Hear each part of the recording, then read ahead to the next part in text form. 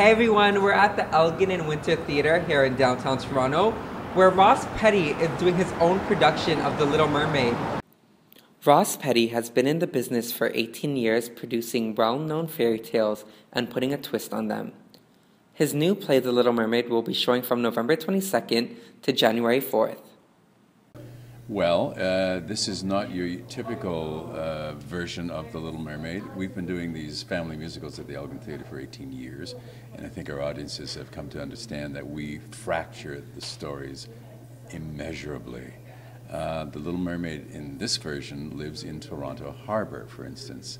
And I don't want to give too much of the plot away, so let that be as much as I want to talk about the fact that she actually does not live in the ocean, she's in our harbor. You may know her as the Season 4 winner of So You Think You Can Dance Canada, and seen her play Giselle on the Family Channel hit show The Next Step. Now Jordan Clark plays the evil heiress in The Little Mermaid. I'm pretty excited. I just keep trying to push my character further and further, and with the limitations and stuff, and trying to see what feels uncomfortable, try and make it really ready for opening night. And I'm excited, but definitely nervous at the same time.